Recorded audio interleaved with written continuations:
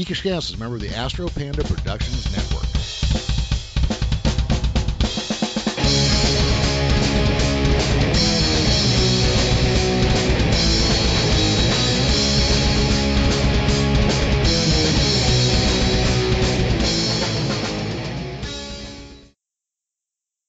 Welcome back to Geekish Cast. I'm your host, Jeremy, and joining me today is Michele Grey-Hartsoe. She's got a movie coming out, a children's book out, a tarot deck out, a cookbook. Michele, is there anything you haven't done? I don't know yet. I'm going to try to cover all the bases. I have some more years left. Okay. Well, let's start real quick here, and we'll hit each of your projects you've got coming up as they go. But, how did you get into a creative, how did you start getting into creative stuff? I mean, you're doing comic books, children's books, movies. What was your first creative outlet that you really took to? Okay. So, a couple years ago, I dropped out of college and I didn't know what I really wanted to do, but I've always loved writing. And so I've always had lots of notebooks, lots of stories written down, and I kind of stumbled into the indie film world in Atlanta, Georgia. Okay. In I think 2006 I started in there, and it was right as kind of Hollywood started doing a lot of movies there. And so a lot of people were really excited in that sense that like indie film had a chance there, and there was like really talented people there. So I ended up doing a couple movies. I had a movie on Netflix for a while called The Afflicted. Okay. And so that was fun, and I did, a couple little indie things, and I wrote and directed my movie, a feature film. It's called Unraveled, and I kind of shelved it for a couple years because I did it and I was really into it. And then I think as any indie filmmaker knows, there are people that get into it. It's like, wow, it wasn't what I wanted it to be. It wasn't the baby that I had these expectations for. But as, a young 20-something girl, obviously that wasn't going to happen. And on this tiny shoestring budget that I put together myself, it wasn't,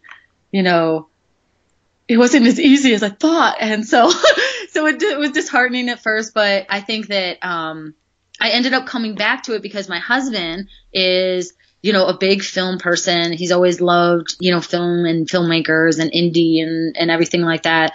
And he kind of said, hey, I think that you need to have this out in the world. You need to put it out in the world and let people see kind of the work that you've done. And so that's why I'm going to be putting the movie out this year, because I just, it's something that I did a couple years ago, and the cast is amazing. Like, the people that I got in there, they really did an amazing job for, it is an indie film, but it is, there was a lot of heart, and the people that are in it, Mark Ashworth, one of the actors, is in The Magnificent Seven. Okay. He was the preacher, at the beginning of the movie, the guys like go into the town and there's like a preacher in the middle or whatever. So he's like that guy. And so like it was really big, for him, and he's, a local Atlanta actor. So it's great to see. And he has a couple other big movies that he's doing that are like, I can't remember them, but another main actor, Rob Prago, he was in Fast and Furious 7. So like he's, they're all having like these great things happen, and I feel so happy for them. And it's like everyone that put their heart and soul into this project, it's like you feel like you have to complete it for everyone. Just because I'm the boss and I can hold on to it forever and keep it in my cave away from everyone. It's like, I shouldn't do that. I have to like let it out there for everyone, let everyone's baby out there. Well, let me talk to you about that. So did you start in acting? Is that what you started with? Yeah.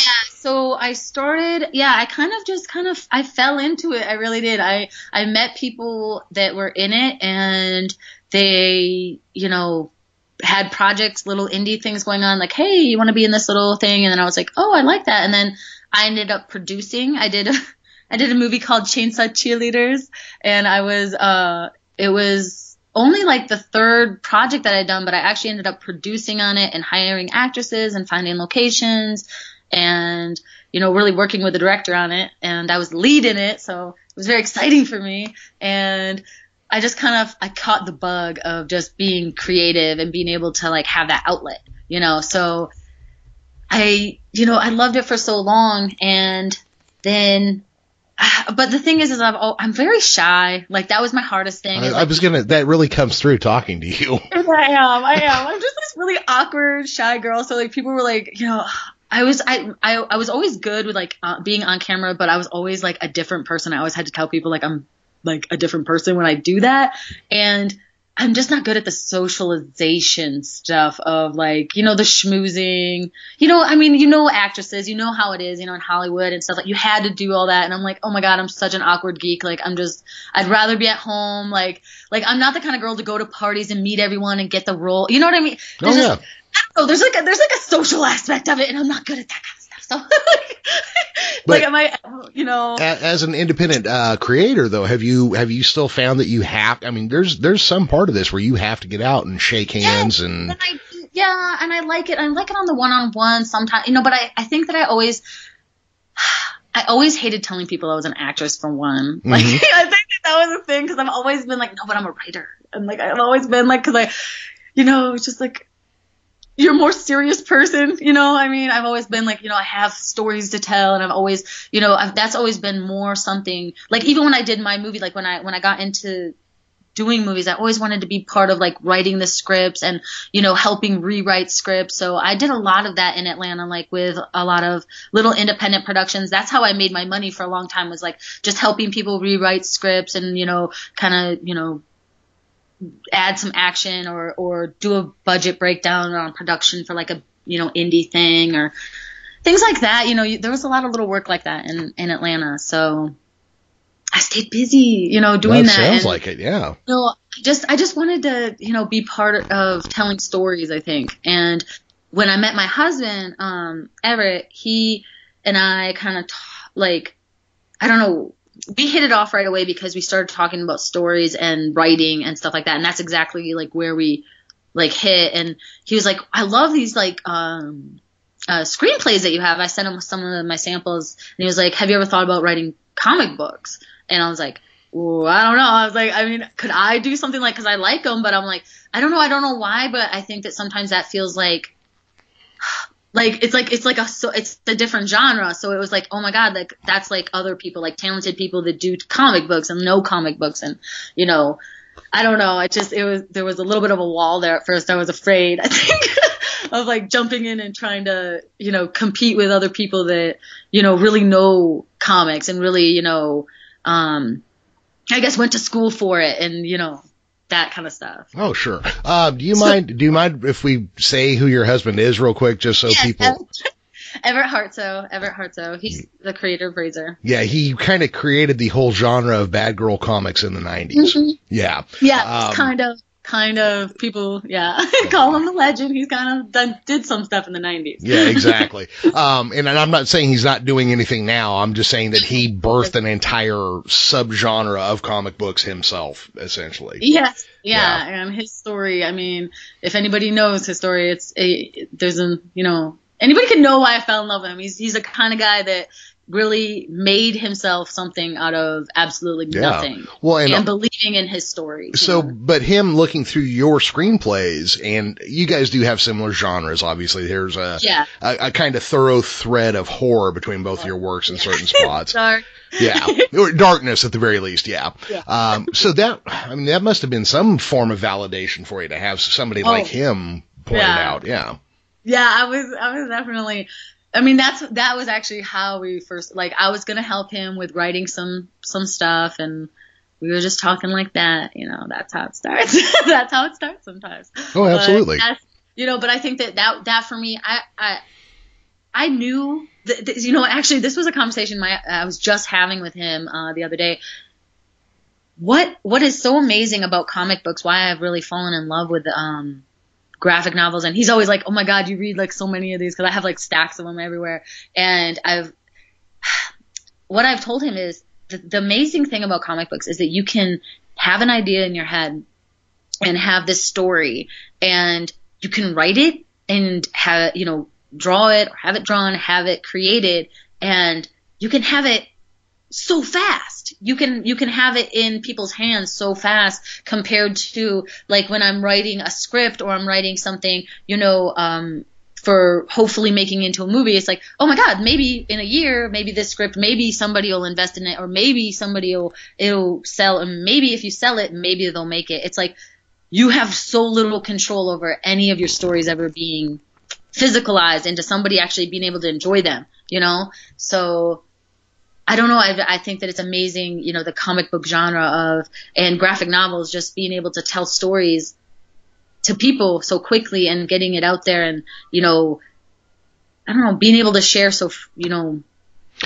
so much easier. It is pretty. I've known people that it's not easy, but well, yeah, I don't want to say easy, but I know people that have created a script, thumbnailed it, penciled it, inked it, and by the end of the weekend had a 25-page story ready to go. Oh my God. And they're able to share it with people, and people can enjoy it. And, and I just find that fascinating that it's that quick. And let's talk a little bit. I mean, cause you come from a film background, but your earlier films were at the mid 2000s there.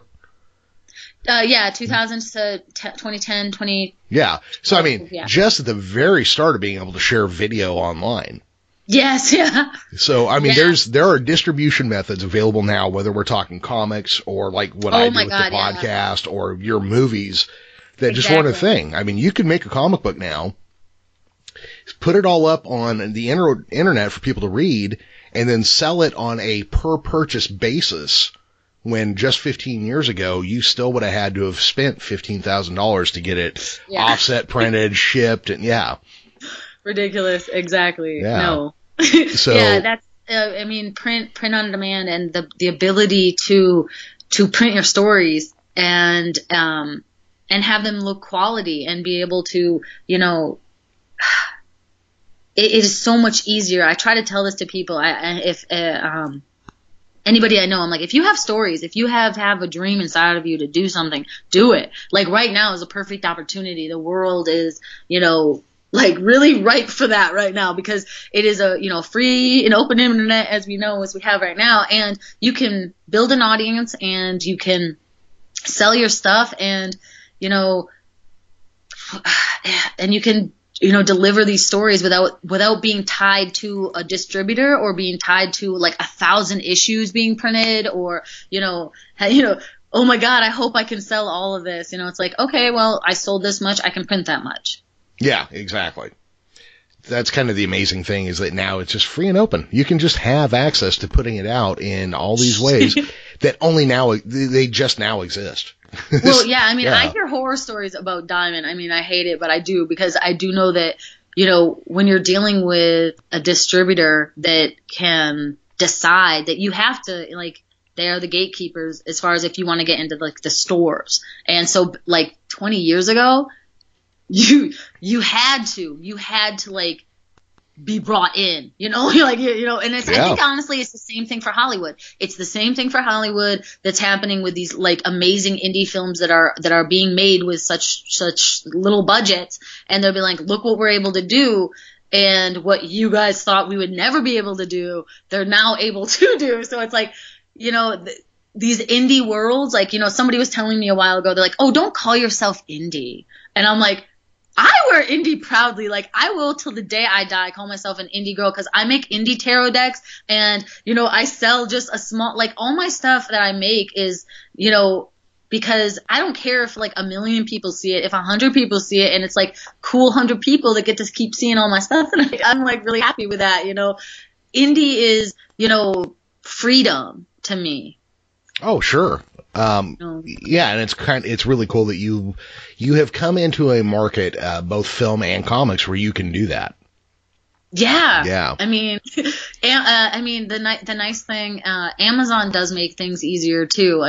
It's like, I tell people all the time, I'm like, you can have stuff on Amazon and be selling as like anybody else. And it's like the distribution angles that they have there are, they have, they make it easy. It's easy if you just you need little small amounts of things, you don't have to jump in with, both feet if you're too, if you don't want to, so I don't know. I'm always encouraging people. I'm like, get out there, try something, because I'm doing a lot of things. People are always like, they think I'm doing too much. A lot of my friends are like, oh my God, can you just like pick something? Like, what are you doing this month? Like this month, I just have to check your feed to see like what it is. Cause it's always something different that like you're like on, and it's like, oh, okay. Yeah. Now she's doing this.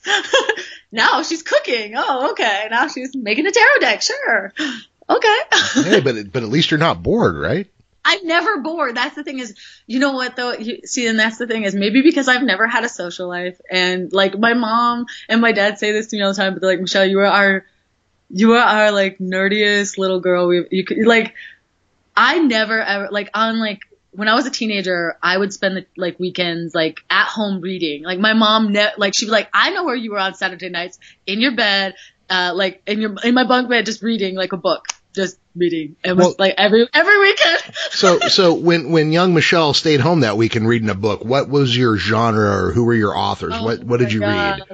Like Dante's Inferno. Oh my God. I would read these like terrible, like I was always into like, like Greek, tragedy. I was crazy, teenager. I was into like dark and like crazy stories. I always wanted to read like, I liked Shakespeare too. I liked, but then I also loved, I liked contemporary stuff too, but I think that I always like was drawn to these like, I guess origin stories that I would always go back to, because, you'd always read these like great, all the Greek myths and all of these, Greek, like, or old Arabic, stories, and, these great, poetry and stuff. I don't know. I love like how they use words, and I love these great epics, like, Odyssey, Oh, sure.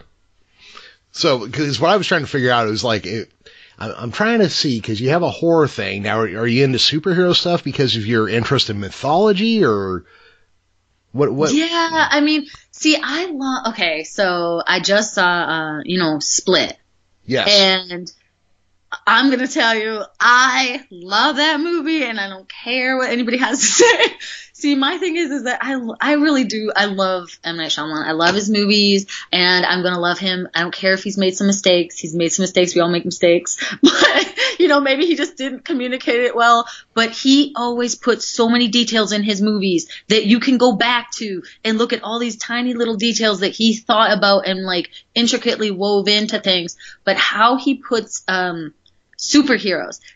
When he did Unbreakable, I thought that was freaking amazing. At the time that was made, that was the best superhero movie that had been on wide release. I just love the concept of, it's not just like flashy colors and, oh, I'm amazing now and blah, blah, blah.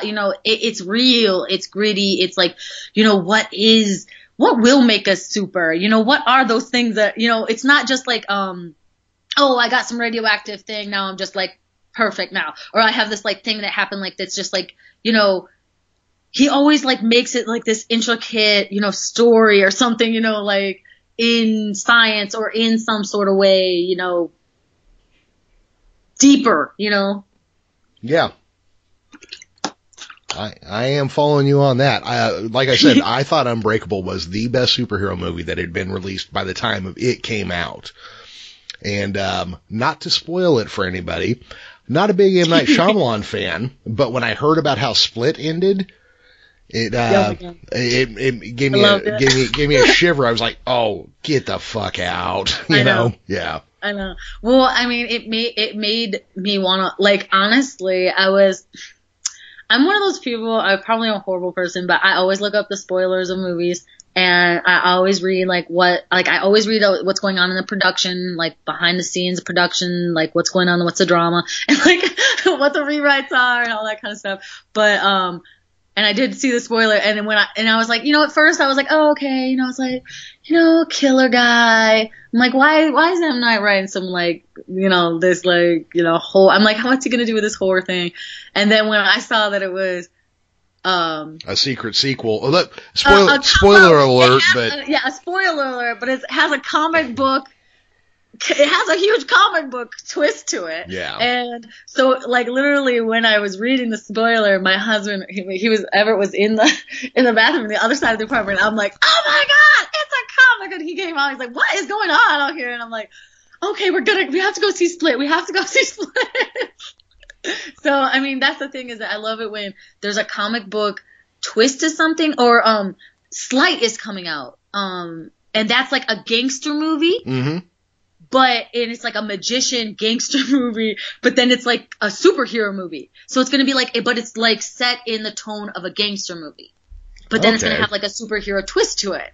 And there's like a lot of these movies coming out where it's like it's not necessarily a comic book movie, but it's going to have like kind of a superhero maybe person that has like maybe some superpower, some super abilities, you know? Sure. And I think that's intriguing because I think that we're all going to start having those, like, as, like, transhumanism starts happening, as we start having all these things happen in society, as things progress forward, you know. There's so many things that could happen that are, you know, interesting to explore. Oh, absolutely. I just had a semi-regular guest back on, and he's a voice actor, and I was going to ask him about some of the voice roles he had done recently. We spent 40 minutes talking about parallel reality and whether or not life is real or just a simulation. Oh, man. Yep. That is a hard one to decide, too, because in all likelihood, probability does say the likelihood of us being in this time period when all this is happening is pretty unlikely. So I don't know. I mean, it's hard. It's hard because there's a lot of, you know, my stepson, he's 11, and he's pretty sure that we're all in a simulation, and you know, he has so many crazy ideas on, because we watch a lot of that stuff, and he's sure. like, no, we're in another dimension, and he talks about this kind of stuff like it's normal. Like he'll be like, no, that's that's just because he went through some sort of time portal, and we're now, you know, he's like he writes comics too. He's 11, and he's written about like 10 comics now. So he's getting ready to like put them together. I'm like, that's awesome. That he's really insane. is awesome. Yeah. He's insane. I have to hold myself up to his standard, because he will knock out these books. He'll sit down and he's like, well, I came up with an idea, and he'll be like, just leave me alone for a minute. He'll go into his room and he'll just sit there and he'll just draw out the panels, you know? Mm-hmm. And the way he puts them together, you know, he'll just see it in his head. You can just see it, and he'll just, you know, just draw it out, knock it out, and he always finishes a story. He's never not finished a story. I'm like, oh man, if I could have that. If I could have that discipline. That's incredible. I've been sitting on a 2-page treatment for a graphic novel for about 10 years. And that's as far as it gets. Yeah. Exactly. You just have like 22-page things, you know? Yeah. That's incredible. Let me ask you about this. So, I mean, you know, again, you do a little bit or a lot of everything, but the tarot deck. Let's start with that. Yes. And start. Yeah. I'm laughing again. But okay, so your tarot deck, it's the Temptress Tarot, the Provocateur, I believe is the name of it. Okay. Temptress Tarot Provocateur. You can my Etsy is Michele Hartsoe, and you can see it ireadtarot.com, or look up Temptress Tarot. You should see it. It's Michele Hartsoe. So okay. So this is my second deck. My first deck was kind of like all faces, and it was like very colorful, and basically I wanted to embody the entire deck in like a character. Like as a writer, I was like, okay, I'll just embody each, you know, one of the 78, you know, cards as a character. So I did that. And then now, so then I had this idea when I was doing it. I was like, well, I just had this vision of a very like sleek deck. Because my other deck is like very loud, very colorful, a lot of like colors going through it and stuff. And so this deck, I wanted to like create something, you know, sexy and, you know, beautiful, and kind of like celebrating, you know, the human form and body, and I wanted it to be all nude, but I wanted it to be, you know, done in, you know, a classy, beautiful way, you know, kind of celebrating.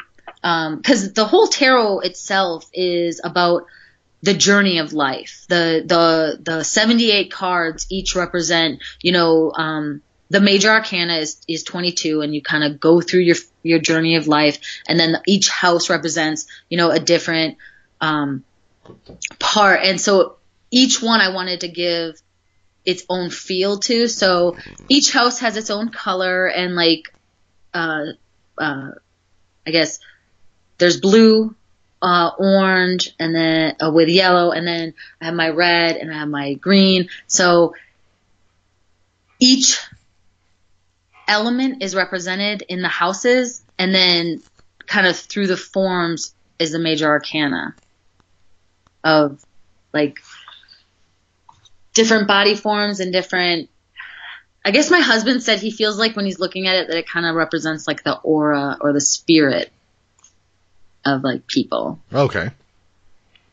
I'm following you there. Where did the idea come from? Well, let's do this real quick. So what inspired you to do tarot decks in general in the first place?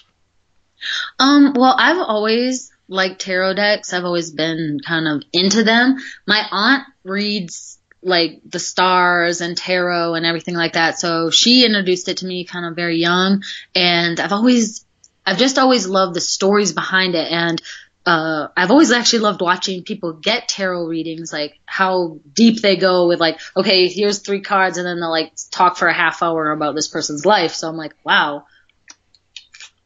So that's what kind of got me into learning about each one of the cards. And then about a year and a half ago, I just got this I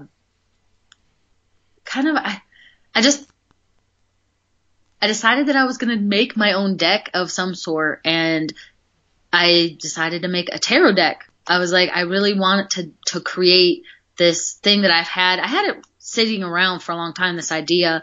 And when I realized that I could publish it, like, at a small scale, then I was like, this is actually something I can do. Cause I've always thought like, oh, I'd have to like get it licensed or, sell some sort of, normally that's how, like, if you're going to make a deck, like you have to come up with a, design, and then you submit the design to, one of these major playing card places. And then, if they pick it, then you can get a licensing deal or whatever. And I was like, oh, that sounds like a bunch of crap I don't want to deal with. So it's not like, that's not my way of doing things. So when I realized that I could print like a small number of decks, and I limit all my decks, like my first and my second deck are limited to 100 decks, and so they're going to be special to like anybody that owns them and anyone that has them. And it'll be one of the things that I've created. Like that's the thing, is that I know I'm creating a lot of things, and that'll be like, okay, well, I have that tarot deck that she did when she was making tarot decks, because she was really into that. And that's the thing, is that I'm always creating things. Like I said, like I'm always at home, and I'm always like drawing and writing and creating something. I'm always having stories, kind of come to me. And oh, sure. I love having that. Well, I'm going to stay with your tarot decks for a minute here, but yeah. So you get the idea for the decks. When you do the artwork, how large is your original artwork for each card? The major arcana was 9x12, and the minors are 9x6. Okay. So they're just they're bigger than the cards themselves, but the cards themselves are actually 3.5 by 5.5. So they're large cards, like they're like, I guess you call them like jumbo cards or whatever. But I like the feel. A lot of people that like collect like these limited tarot decks, a lot of them have told me that they like the kind of larger cards, because it, they get to look at the art, and if it's more of something that like they collect, it's more about like having it, to see. Sure. Well, yeah, and I'm sure that some people probably display them even. Yeah. Or, parts of them. Now, are you, the artwork you're doing, what is the medium? Is it Copic markers, watercolor? What do you use? Watercolor. I did, the first 2 decks, I did them in, pencils and watercolors. Okay. And inks.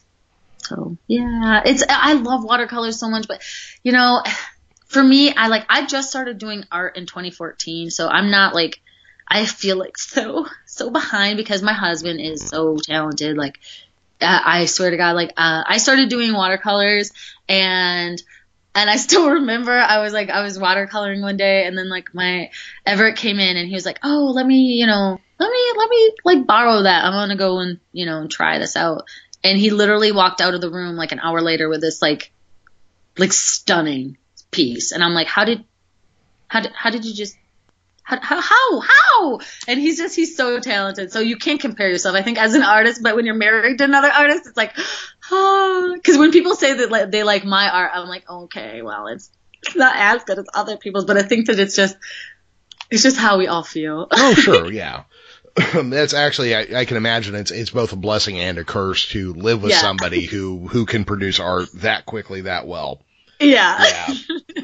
Okay, well, so then based off of that, you've got a comic book and a children's book. I believe your children's book and comic are both done, or what are your status on those? My children's book is called Wicked Children, and the first book is done. It's available in my store. And, but I'm actually going to be coming out with it again in the spring. It'll be, redone as a comic book. So that'll be, for the children. That'll be under my, Sugar Pill Publishing is my children's line. It's where I have my cookbook. It's where I have, I have an ABC book, and then Wicked Children, things like that. And it's all for, like the, younger, 14, 12 and under, younger crowd. And then, we have our older crowd stuff. Well, and I gotta ask this too, your cookbook. Yes. What kind of stuff is in there? We don't really need to dig in too far, but what kind of recipes, what kind of stuff do you? Okay, so yeah, it's called The Comfortable Vegan. It's a vegan cookbook, and it's basically just an introduction. Like, I went vegan a couple years ago, and then when I did, I had a lot of, I had people start asking me, for some of my recipes that I had, and so information on, well, what do I need to get and stuff. So in it has like kind of a condensed like nutrients you need to look for, and then like websites that are good to like get on to like help you, and just kind of like a general like, how to stock your pantry if you're like getting started. A lot of people are curious and they want to like try it for whatever reasons, for themselves. And so I just kind of put it out there. It's not like my, it's not like a career I'm getting into. I'm not I keep telling people I'm not like a chef or a cookbook creator or anything like that. I'm just a person that people wanted some, it's more like a family recipe book with that I'm sharing with people that I know and people that are, people that know me that want to have, kind of a fun, it's a very fun, easy book too. Like everything's drawn, like all of it's illustrated, and like no more than like 5 steps to like every recipe. So it's like very, simplistic, and just, it was my first thing. It was actually my very first Kickstarter. And so that's what kind of got me, that's where I jumped in on the Kickstarters, and then kind of started off from there. So yeah, it's been a while. That was 2 years ago. I can't believe that. That was like January of 2014. Oh, that's wild. 2015, yeah. And then, so now your comic book, let's see here. Let's just segue. Well, here's the thing, Michelle. Normally I'm talking to somebody about 1 or 2 things they've got going, and you've got so much. I know, I'm a fast case, I know. No, it's not even that. It's just like, how do I even choose a side to come at you from on this? Like, well, we got to get your movie in. We got to get your children's book and your cookbook and your tarot deck and your comic book. Yeah. So your comic book. Now, when you do the comic book, what parts are you doing? Are you writing it? Are you writing and illustrating? How are you approaching it? So, with Vampire Journals Asylum, this one is, I'm writing it, and Jeremy Ray is my artist. He's in Oregon, I believe, and we're doing, with Vampire Journals Asylum, this is going to be my first, I'm so nervous too, like, oh my god, but this is my first comic book that is like going to be all me out there, and I'm very excited about it. It's very, kind of noir. And somebody was just telling me, they were talking about, kind of that old comic book, like, horror with,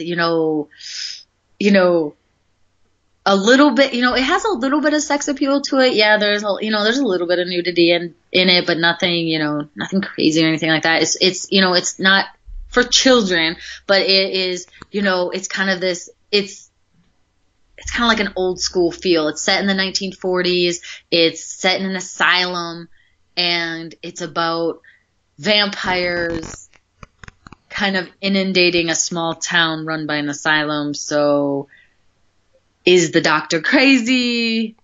Are the people crazy? It's a kind of a wild, dark tale. Oh, sure. Okay. Yeah, that actually sounds like a great premise. And I say a serious vampire story should have nudity.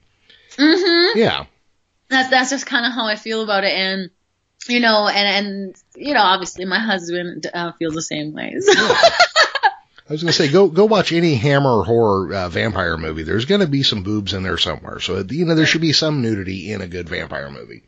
Or story in general, yeah. Exactly, because you have to keep, you know, even when I'm writing the books, I'm very, you know, I'm just so excited to tell these stories and get this kind of like, you know, dark noir tale kind of out there. And the other stories that, you know, that will be under the company are going to be other kind of, you know, darker stuff. I have an artist right now working on a story that I'm writing with my husband called Devil Bitch, and it's a little bit more dark, but it's actually like set in like the 1500s, so it's going to be like a kind of Game of Thrones wild story. So Gotcha. that'll be with Everett, and that'll be kind of us working together. So in the course of the next year, like Everett and I are going to be working together on some things, and then like some projects will be my own that I'm writing, and then some I'll draw. So I'll be doing a lot of things. Now I'm assuming with a title like Devil Bitch, this will be a children's story? This will be a children's story, yes. You know, that'll be under the Sugar Pill Publishing. Awesome.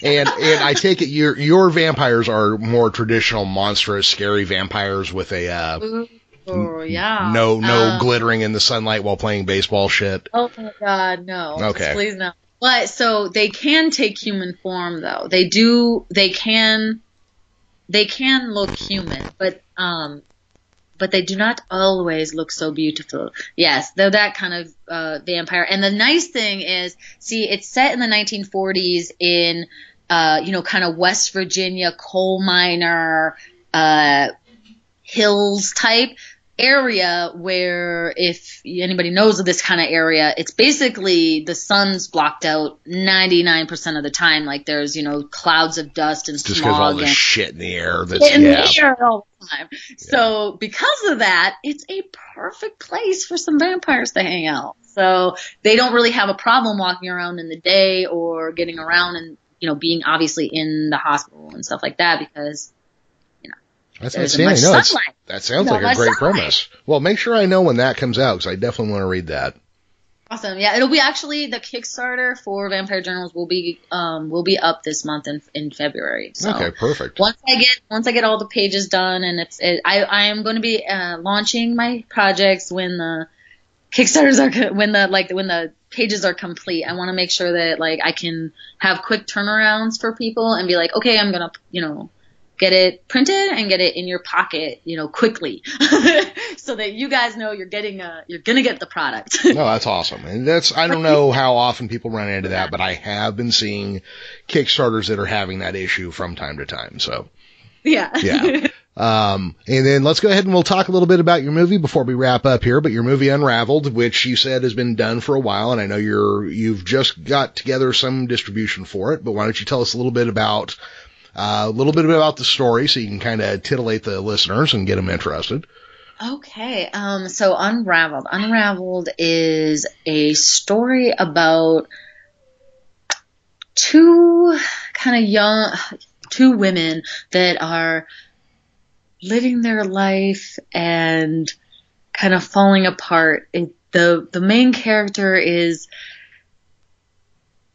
a young girl living a kind of normal life with a lot of back memories kind of haunting her, kind of messing with her enjoyment of daily life as her reality around her kind of starts to crumble. The past starts to mess with her more, and as those two kind of things collide, then her reality kind of becomes jumbled until we don't really know who to trust or really who we can follow in the story. It's kind of it's a psychological thriller where you're kind of trying to figure out something's unreliable in the narrative. Yeah, you're trying to figure out exactly where the story's going. Who's the unreliable, narrator? Yeah. Yeah, that's awesome. That sounds pretty cool. Yeah, it's kind of it's another dark story. Well, after talking to you, I have to tell you, I'm a little shocked to hear you've got something so dark in the works, but okay. Yeah, I know. Everyone's always like, I really am not a dark person, but I just love. Well, you don't come across like that at all, but yeah. I know. When I was a teenager, I was a goth chick, and I used to I dyed my hair black, and I had like the black fingernails, and I swear to God, everyone was like that. They're like, you're the bubbliest goth chick in the world. Because I've always just had this account, but I'd just be like totally like, yeah, world. That's cool. Well, Michelle, we're starting to run down on time here, so let's where can people find out about your projects on the interwebs? You can go to MichelleHartsoe.com or go to Etsy Michele Hartsoe, Store Envy Michele Hartsoe, or you guys can go on Facebook. You guys can add me if you want to. You can add me. I don't have many. I'm on Michele Hartsoe. I think it's just Michelle Facebook.com/Michele Hartsoe. Yeah. Okay. And are you on Twitter at all? Yeah, I am. I don't understand Twitter, and I tweet sometimes. If you guys want to teach me how to tweet at me. I don't understand it. Awesome. I know, I'm a geek. That's fine. It'll work out. You'll figure it out in time. I'm a little hermit, is it? I don't know. Yeah. So first off, Michelle, thank you for joining us. Awesome. Thank you. Thank you for having me. A lot of fun talking to you. Yes, thank you. Yeah, and in the meantime, everybody can catch us at geekishcast.com, at Facebook, or at facebook.com/geekishcast. I tweet from @thegeekishcast. We are part of the Astro Panda Network, and we are on Blog Talk Radio, iTunes, Spreaker, SoundCloud, and Google Play nowadays. So find us there, and until next time, y'all have a good week.